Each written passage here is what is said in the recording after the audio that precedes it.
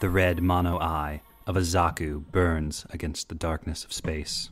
It is the 79th year of the Universal Century, 8 months into a cataclysmic war that has already killed half the total human population. It was Zeon that started the war, with a lightning attack that smashed the Federation fleet and caused one of the new space colonies to lose orbit and crash to Earth. The Federation has been on the ropes since then. Their lumbering warships and antiquated space fighters are no match for Zeon's new mobile suits, 18-meter-tall piloted robots called Zaku.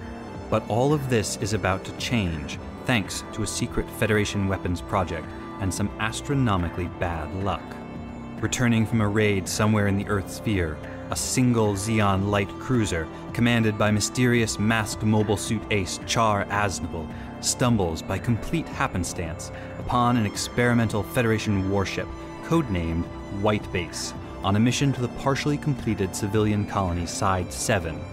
There, a secret Federation lab has been working tirelessly on a new weapon that just might turn the tide of the war. Char pursues the White Base and sends a squadron of 3 Zaku to infiltrate the colony and collect intelligence. Civilians living near the Federation facility are ordered to evacuate. Among these is teenage tech genius Amuro Ray, the son of one of the lead Federation engineers.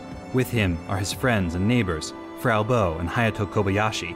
Federation soldiers watch the Zeon cruiser, and civilians wait inside shelters for the all-clear signal. Char's infiltrators discover the facility and confirm what Char suspected. The Federation has developed its own mobile suits.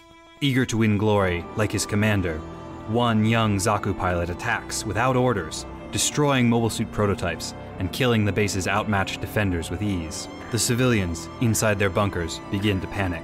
Amuro runs outside, determined to find his father, but instead he finds himself in the midst of a battle, dodging stray missiles while soldiers die just meters away from him.